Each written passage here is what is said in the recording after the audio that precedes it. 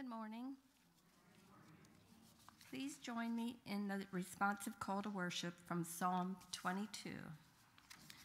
I will declare your name to my brothers and sisters.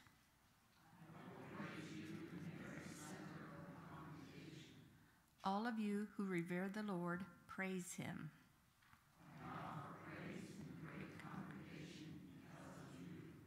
I will fulfill my promises in the presence of those who honor God.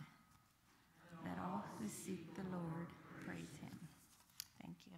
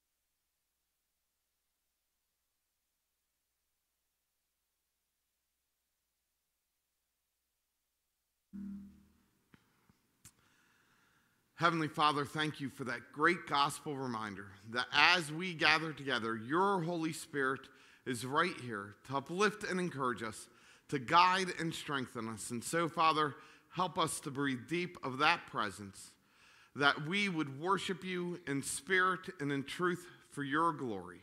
It's in Christ's name we pray. Amen.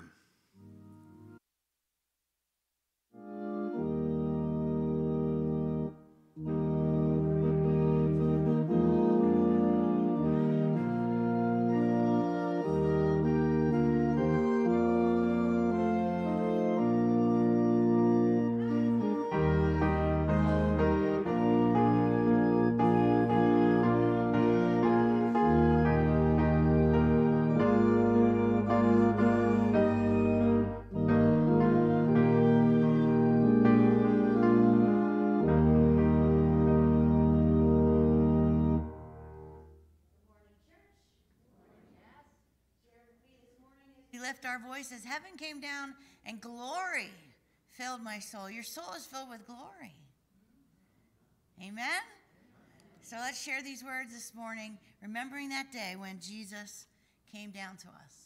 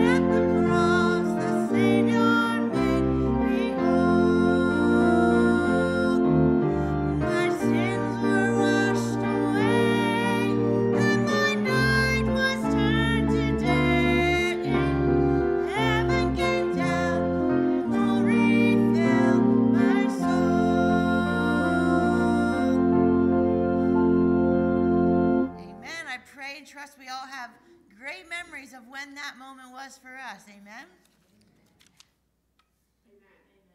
Thank you. Would you welcome one another with that same zest this morning? Amen. Amen.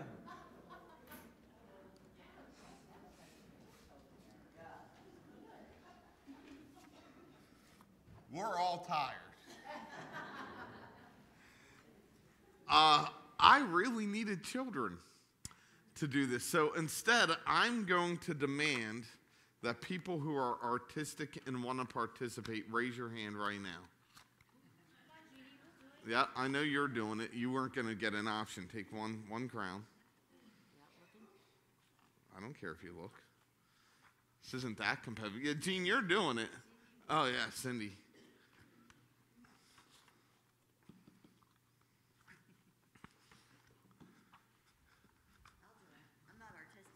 Oh, you're super artistic. I've seen your amazing art in the past. Okay. Gene hobbled up there. Way to go, Gene.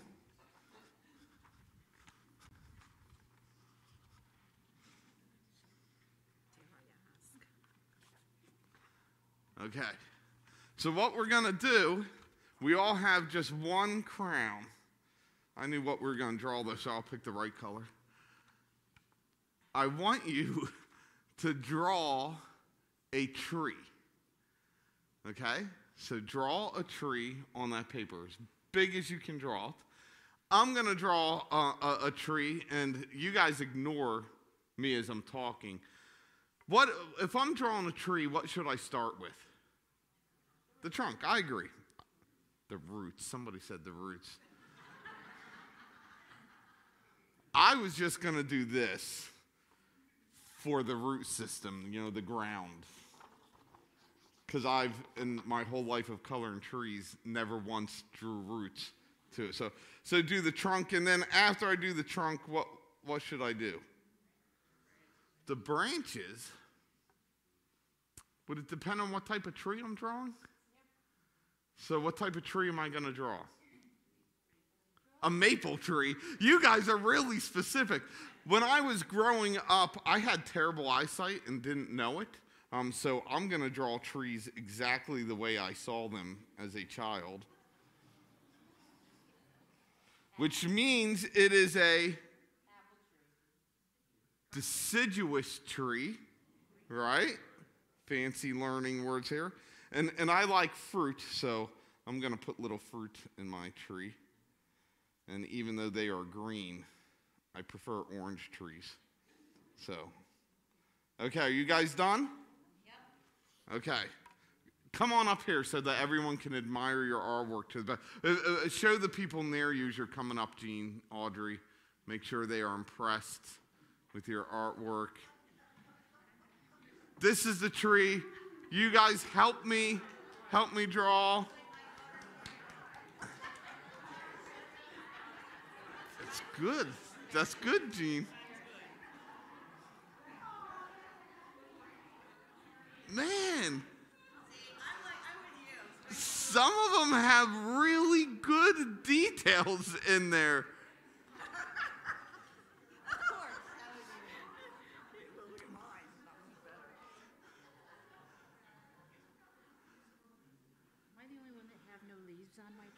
Yes.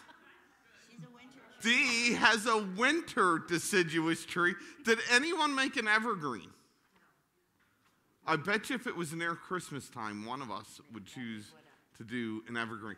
So if you look at these trees, they all look fairly different, right? They're different colors. They present different seasons. And sometimes I feel like in faith, we look at all these differences and we forget that there's one really unifying part to these pictures, isn't it? Which is every one of these points to what? A tree. They all represent a tree. And I'm going to talk about the unity of the church, and I'm not saying that we're all going to look the same, right? I don't think that unity has anything to do with what color the tree was, what shape it is.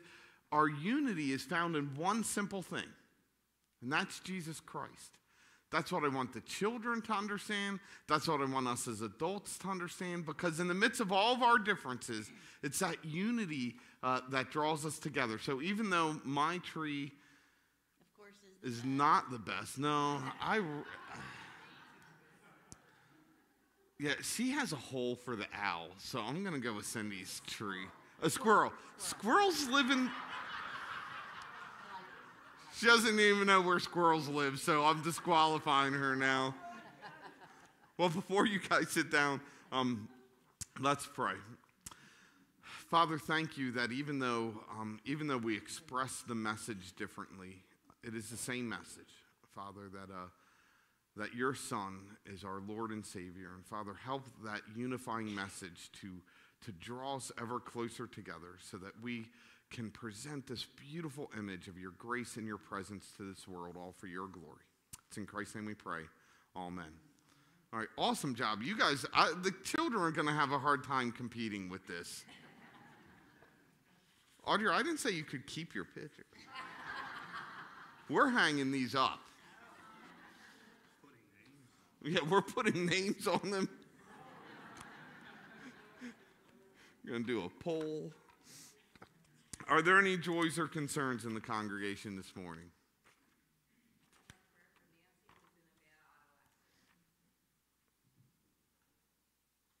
For Nancy, who was in a bad car accident.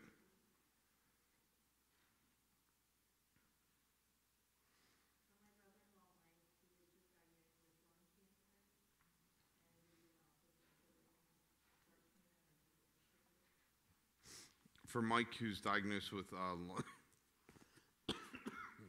with lung cancer, and it's inoperable, so we have to pray that the chemo will shrink it. Just a big praise of the beautiful service yesterday for Don, reminding all of us of our hope in heaven. Continue to pray for the Seacrest family. The service was yesterday, and it really was a great reminder that we have tremendous hope that Don's in a much better place than we are. Amen? His trees look better than this. Prayer for Pat. She's sick this morning. And also for Rachel Martin. She was in a bad car accident Friday night on 72. She had to go to the hospital, but she is home. For Pat, who is ill today, and for Rachel, who was also in a bad car accident.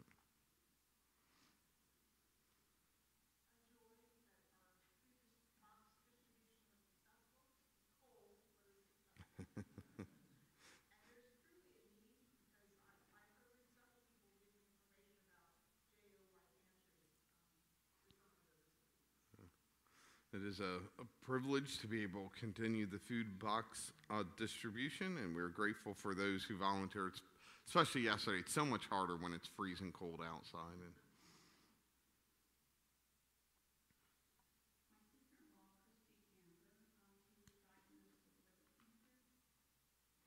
for Christy, who is diagnosed with liver cancer.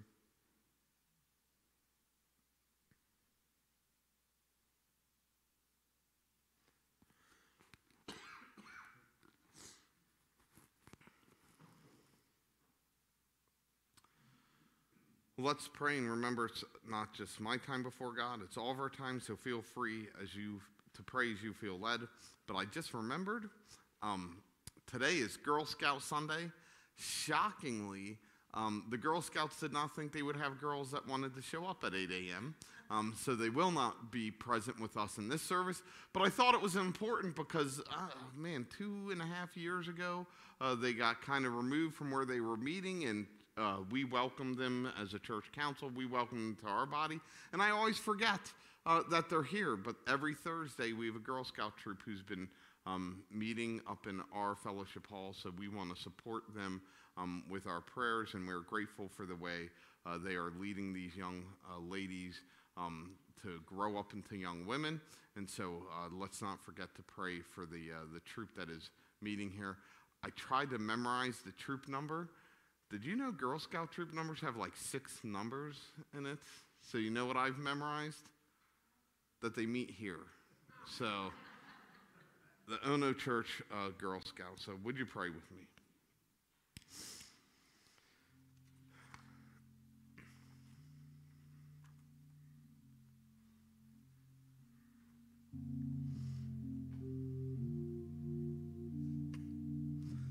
Father, may we always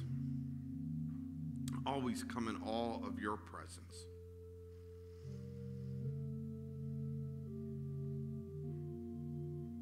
Of that powerful realization that as we gather together, your Holy Spirit is right here. Father, that no matter what life has brought us to or through, that you desire to meet with us this morning, to uplift and encourage us, to guide and strengthen us. And so, Father, help us to breathe deep of that presence. that we would be your faithful children in everything we do, and all for your glory.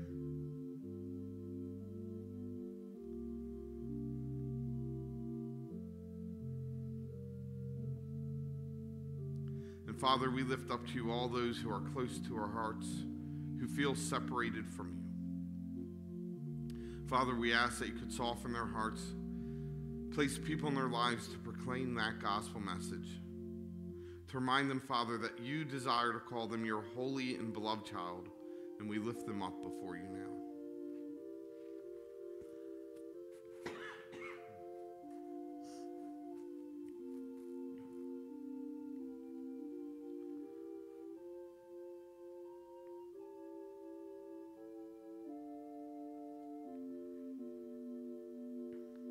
Father, for all those who are close to our hearts that need your healing presence, Father, we ask that you could restore their bodies to full health for your glory, and we lift them up before you now.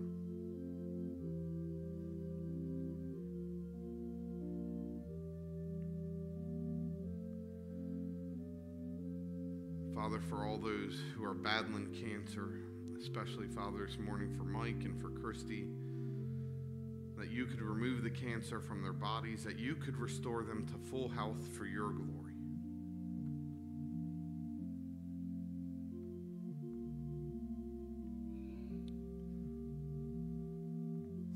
Father, for Pat, as she's home, not feeling well, that your healing presence would uplift and strengthen her.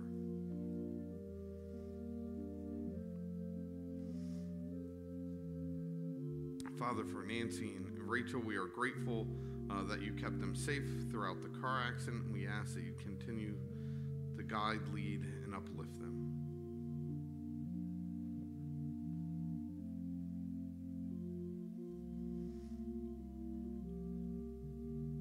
Father, thank you for the life that you'd given to Don, for that opportunity we had yesterday to proclaim that gospel message, to remind everyone that we are grateful for his presence with you, and that promise extends to us through our Lord and Savior, Jesus Christ.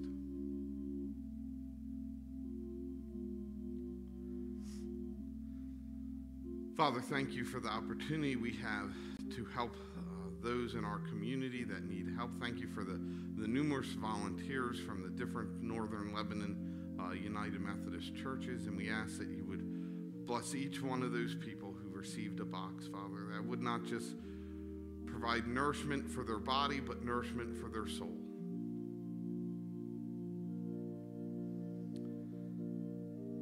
Father, thank you for all the leaders who serve the Girl Scout troop here. Thank you for the young women under their charge, and we just ask that you would bless that group, that you would continue to guide, lead, and direct them, that they would lead these young women to be the godly women you desire them to be for your glory.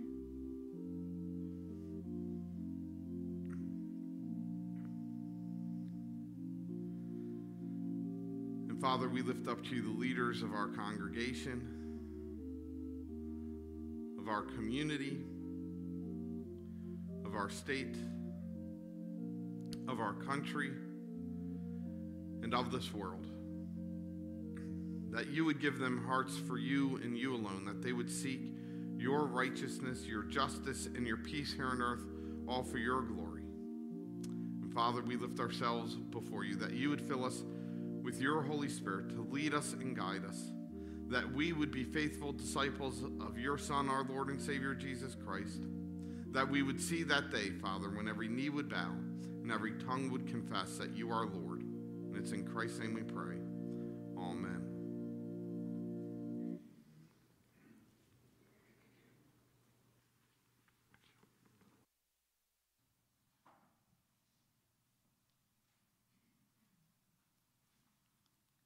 Good morning. We're going to be looking at the verses, Ephesians chapter 4, verses 1 through 16. And it's titled, The Unity in the Body of Christ. As a prisoner for the Lord, then I urge you to live a life worthy of the calling you have received, Be completely humble and gentle. Be patient, bearing with one another in love. Make every effort to keep the unity of the Spirit through the bond of peace. There is one body and one Spirit, just as you were called to one hope when you were called. One Lord, one faith, one baptism, one God and Father of all, who is over all and through all and in all. But in each one of us grace has been given, as Christ apportioned it.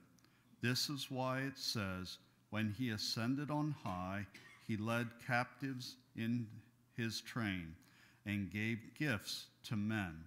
What does he ascended mean except that he also descended to the lower earthly regions? He who descended is the very one who ascended higher than all the heavens, in order to fill the whole universe. It was he who gave some to be apostles, some to be prophets, some to be evangelists, and some to be pastors and teachers, to prepare God's people for works of service, so that the body of Christ may be built up until we all reach unity in the faith and in the knowledge of the Son of God, and become mature, attaining to the whole measure of the fulfillment of Christ. Then we will no longer be infants, tossed back and forth by the waves and blown here and there by every wind of teaching and by the cunning and craftiness of men in their deceitful scheming. Instead, speaking the truth in love, we will in all things grow up into him who is the head, that is Christ. From him the whole body, joined and held together by every supporting ligament, grows and builds itself up in love as each part does its work.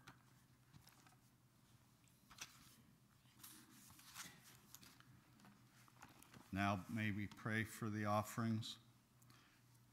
Dear Heavenly Father, as we come to you today, we thank you for this time, this blessing to be in your presence.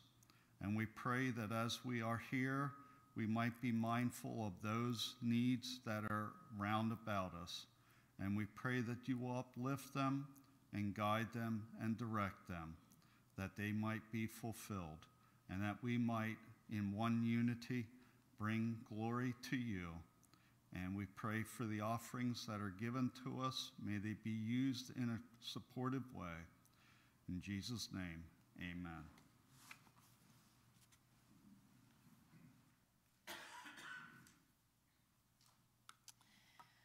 Just a reminder, today's our last day for our Blessings of Hope offering. Any gifts you wish to contribute toward that can be in the soup pot back there that's marked Blessings of Hope. And then I do hope you'll plan on joining us tonight for our Empty Bowl Soup Dinner, where we'll be having a soup buffet of lovely soups and homemade bread. One of our members is making homemade bread for tonight. But more importantly, just a chance for us to learn more about this organization of Blessings of Hope. There'll be a gentleman here to talk to us about their ministry. And like we've said before, this has been instrumental, this Blessings of Hope, in our food distribution to our community. So we're excited to welcome them tonight into the fellowship hall at 6 o'clock. And just a reminder, as we journey through Lent, we're encouraging everyone to be prayerful about who is your one. Invite your one to be a part of worship with us. There are invitations in the back that you can put in someone's hands, but more importantly, who's God put on your heart to share Christ with? And when he does that, are we being bold enough, and are we feeling that urgency to share our faith with others? So continue to encourage you in that. Let's stand together as we continue in worship. There's a sweet, sweet spirit in this place.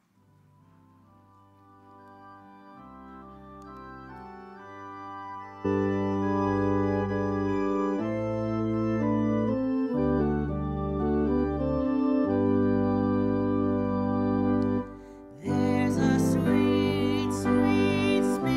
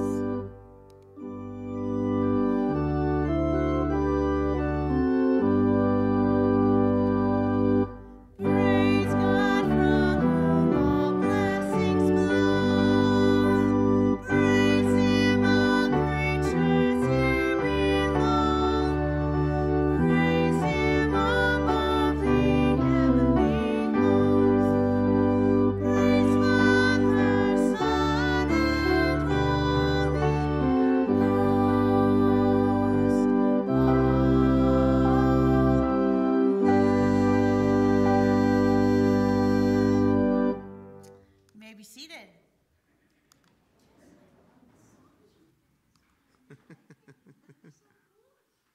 You can talk to her after church.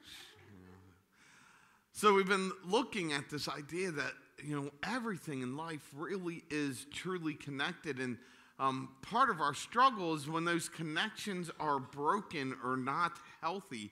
It makes life difficult too. And so it starts with this connection we have to God, that we talk about having our hearts for God, but we don't mean our hearts. We mean the essence of who we are needs to be connected to God for the rest of our connections to truly be healthy. Part of that connection is us looking at ourselves and recognizing that we were made in God's image. This great concept that each one of us carries the image of God within us.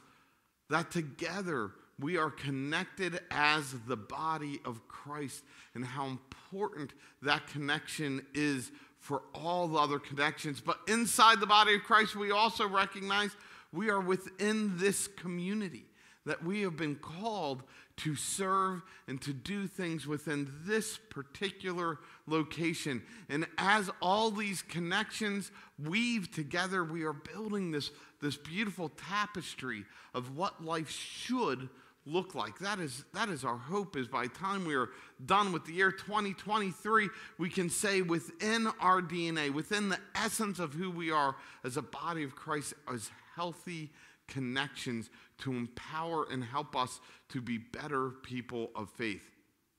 My wife just pointed out to me that apparently exactly 1 month ago, I used the exact same scripture as I did this morning with Ephesians, which means it's important, because I don't look at what I picked in the past. I just look at what it is. I love Paul's reminder to the church how important it is for us to be united. We live in a world that really struggles to be united. Amen? If you come from a family that is more than an only child, you probably recognize that sometimes in your own family, it's pretty tough to be united. Amen? And sometimes I feel like the church is perfectly okay saying that we are biblical and we are not united. And I'm going to say, because of Ephesians, because of Romans 12, because of 1 Corinthians 12, and because of what I'm going to read in Colossians, if we take the Bible seriously, being united is truly important to what God expects of his church. This is Paul's letter to the Colossians, the 3rd chapter, beginning at the 1st verse. So if you're serious about living this new resurrection life with Christ, act like it. Pursue the things over which Christ presides. Don't shuffle along, eyes to the ground, absorbed with the things right in front of you. Look up and be alert to what is going on around Christ. That's where the action is. See things from his perspective. Your old life is dead. Your new life, which is your real life, even though invisible to spectators, is with Christ in God. He is your life. When Christ, your real life, remember, shows up again on this earth, you'll show up too. The real you, the glorious you. Meanwhile, be content with obscurity like Christ. And that means killing off everything connected with that way of death. Sexual promiscuity, impurity, lust, doing whatever you feel like, whenever you feel like it, and grabbing whatever attracts your fancy. That's a life shaped by things and feelings instead of by God. It's because of this kind of things that God is about to explode in anger. It wasn't long ago that you were doing all that stuff and not knowing any better, but you know better now. So make sure it's all gone for good. Bad temper, irritability, meanness, profanity, dirty talk. Don't lie to one another. You're done with that old life. It's like a filthy set of ill-fitting clothes you've stripped off and put in the fire. Now you're dressed in a new wardrobe. Every item of your new way of life is custom made by the Creator with His label on it. All the old fashions are now obsolete. Words like Jewish and non-Jewish, religious and irreligious, insider and outsider, uncivilized and uncouth, slave and free mean nothing. From now on, everyone is defined by Christ. Everyone is included in Christ. So chosen by God for this new life of love, dress in the wardrobe God picked out for you: compassion, kindness, humility, quiet strength, discipline. Be even-tempered, content with second place, quick to forgive an offense. Forgive as quickly and completely as the Master forgave you. And regardless of what else you put on, wear love. It's your basic all-purpose garment. Never be without it. Let the peace of Christ keep you in tune with each other, in step with each other. None of this is going off and doing your own thing. And cultivate thankfulness. Let the word of Christ, the message, have the run of the house. Give it plenty of room in your lives. Instruct and direct one another using good common sense. And sing your hearts out to God.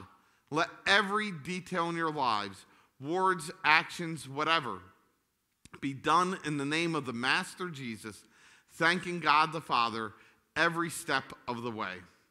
Would you pray with me?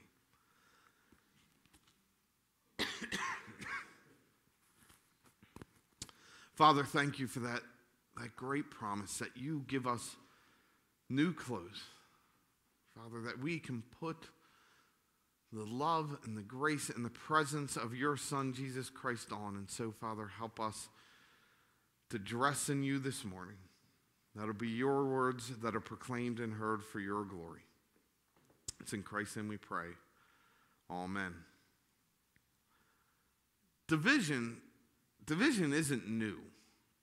Sometimes when people read the Bible, I think they think that the stories are all saying this is what God wants or expects in life. But I would say the Bible's a really complicated book.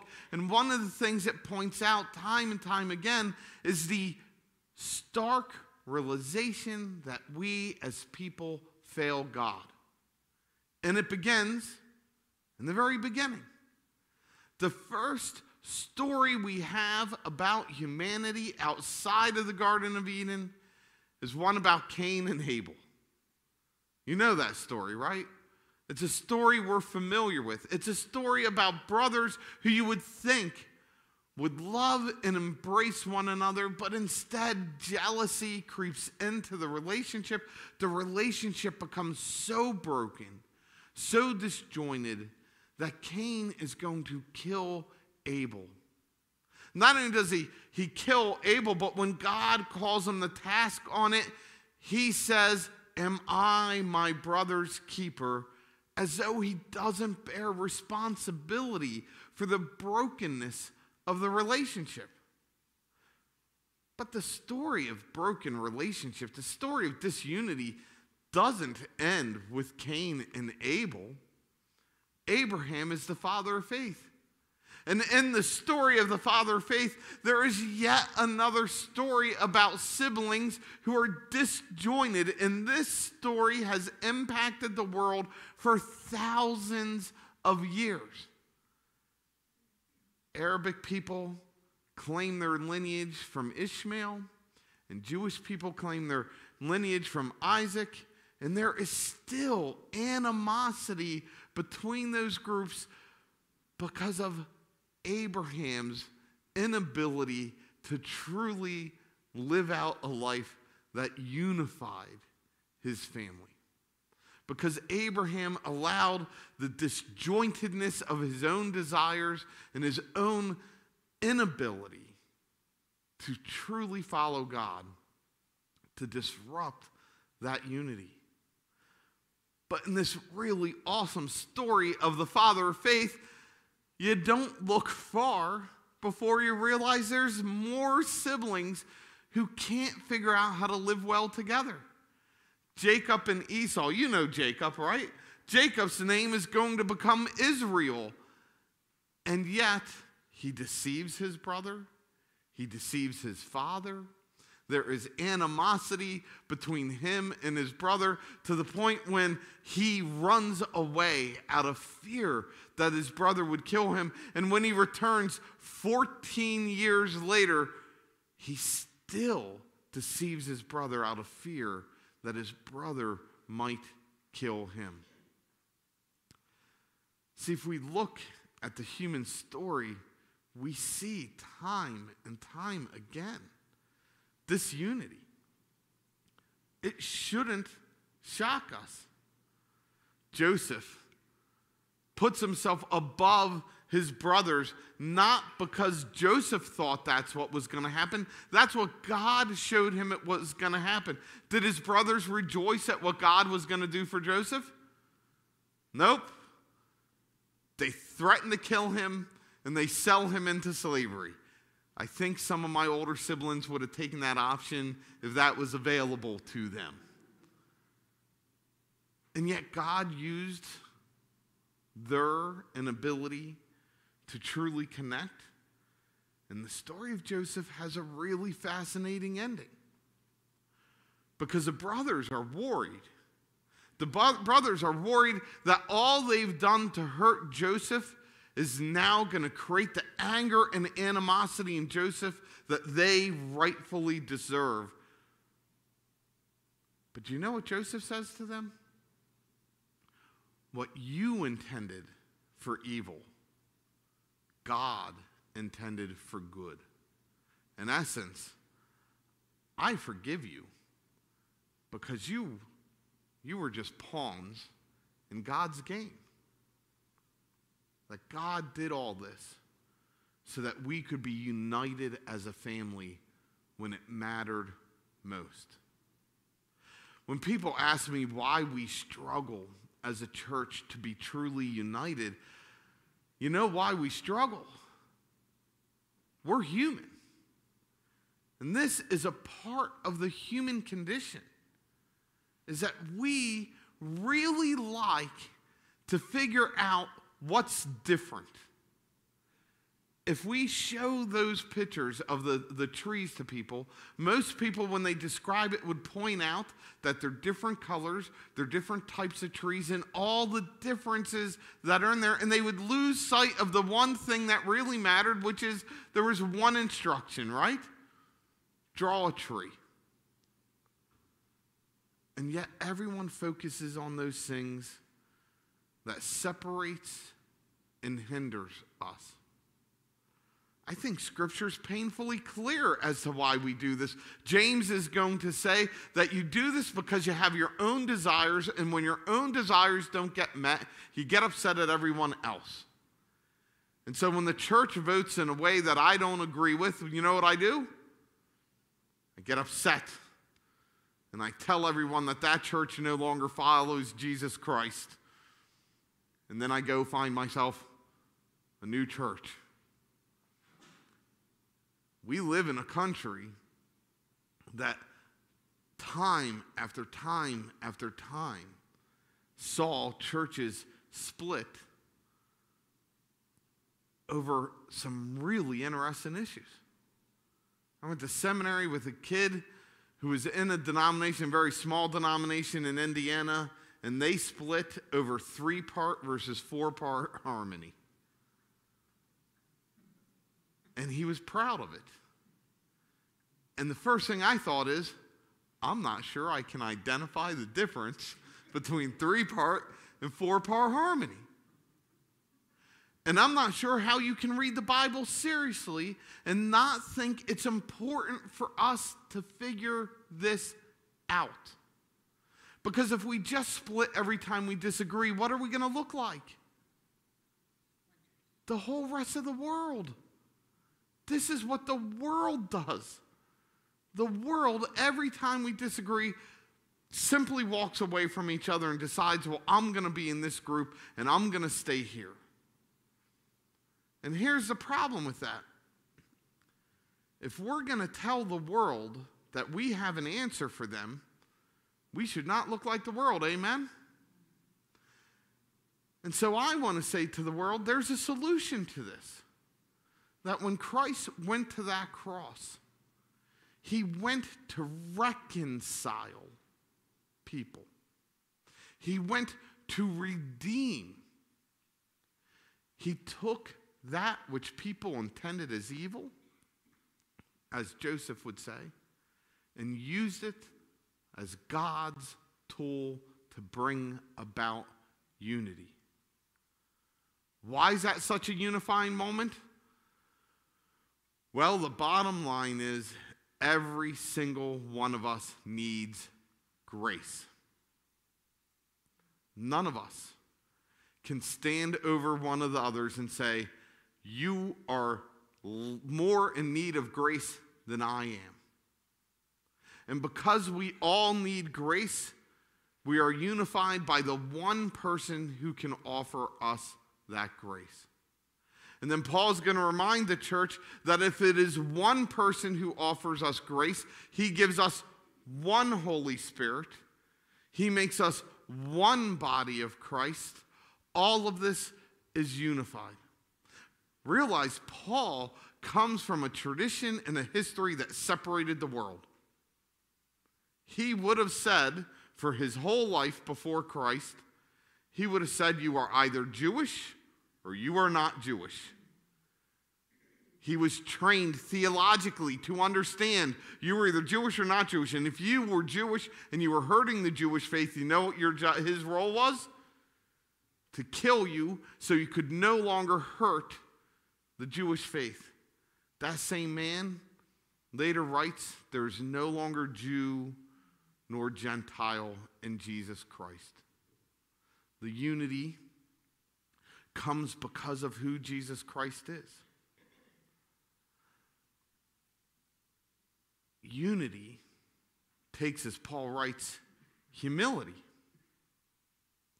Because humility says to the church, I'm not always going to agree with some of the decisions that we make. But you know what I'm going to do? I'm going to honor and love those decisions because I'm a part of this unified body.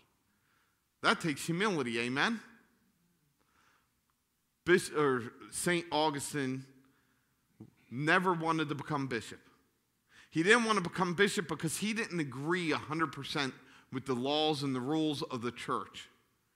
And they kept asking him to be bishop. He's one of the great saints and theologians of the church. And he said no until finally he realized this was God's role in his life. And from that point on, he never wrote anything that was in opposition to the church. He humbly accepted, it is my role to support and love the church, even if I don't fully agree with it. That's a humble position, amen? A willingness to say, I'm going to yield to what is best for the body. Think of how the world would look at the church if instead of looking at us as a whole bunch of different people, they looked at us as all people who proclaim the same message. Because here's the truth.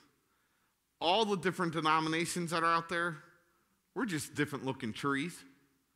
If you ask any pastor, Presbyterian, Lutheran, Catholic, Methodist, are you saved by the grace of Jesus Christ? What are they going to say? Yes. If you ask them, do you believe the Holy Spirit works in the lives of the people around you, you know what they're going to say? Yes. If you ask them, is there one body of Christ, you know what they're going to say? Yes. And that unity is what we should be professing to the world. There's this very bizarre movie called The Apostle with Robert Duvall, and he is, I'm not going to recommend the movie, by the way, so if you go watch it, don't send me an email saying that was a terrible movie. I'm agreeing with you. But there's a scene in it that I love because he's on a bridge on a bank of a river watching a priest over a bridge, blessing the boats with water, and he says, you do it your way, I do it mine. but we get the job done. And that's the unity in the body of Christ we need to seek as a big body, and then as Ono United Methodist Church, the trust we should have on each other, that God leads us as our body, and we are unified in that. So when I talk about church unity, I always want to stay rooted in the idea that we all need the same grace from the same Jesus who provides the same Holy Spirit. Amen? If that is true, that's going to unite us no matter what else we disagree with. Amen? Because I recognize I might not always be right. I'm grateful that God's grace is there. I recognize you might not always be right, but guess what? God's grace is there for you as well. I recognize that I might think you have faults and failures that God has to deal with, but you know who that's between? You and God. And I recognize that the faults I have are between me and God. And it's the same presence that I trust with you, that I trust within me. This is going to blow your mind, but it is not your job to judge each other. In Romans 14, Paul says, it is up to one person's Lord to judge that person. Am I your Lord? No. Are you each other's lords? No. Who do we trust to be the judge? Jesus Christ. And so it's okay. It's okay for us not to necessarily see eye to eye on everything, because my role, my job is not to sit here and to judge you. Sometimes we forget. It is Jesus' prayer that we will be united as he is with the Father. In the Gospel of John, the 17th chapter, it's the longest recorded prayer of Jesus. Toward the end of that prayer, the longest section is for people who will come later. It's not for the people who are present on earth at that time.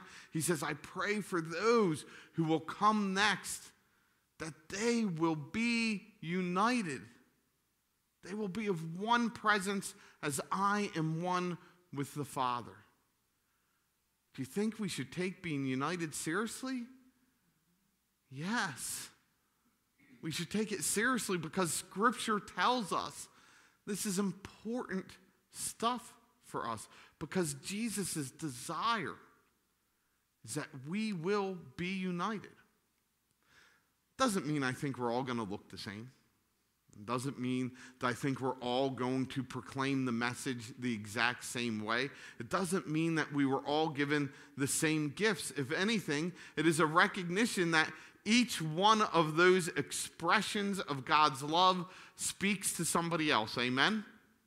Because if I were to poll you, which one is the best tree up here, do you think any of them would have won unanimously? Because they all spoke to you differently. And that's okay. If I want to reach out the world, I need to be able to speak differently to all people. And I can only do that with your help, amen? Because you're going to reach people in a different way than I can reach people. And that's okay, because the message remains united.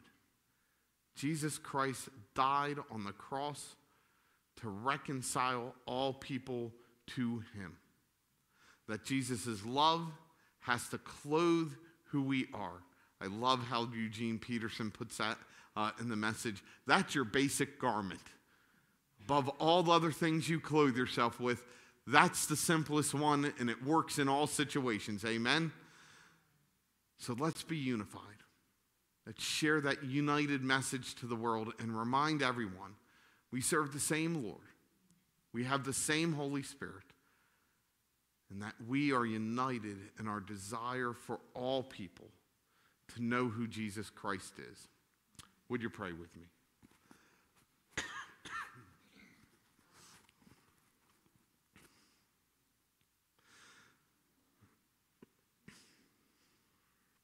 Father, in those times when, when it's just so easy to see how we are different. For those times in which we allow those those feelings to disrupt our unity. Father, thank you that your love and your grace remain steadfast. Thank you that you are still the same Lord of us all, that you offer us all the same Holy Spirit. And so, Father, as we close in worship this morning, may your Holy Spirit move mightily in our midst, draw us ever closer to one another so we can proclaim that gospel message in profound unity, that Christ has died, Christ is risen, and Christ will come again. Father, move in our hearts, our minds, and our lives so we can better reflect you for your glory. It's in Christ's name we pray. Amen. Let's stand together as we close this morning. Blessed be the tie that binds.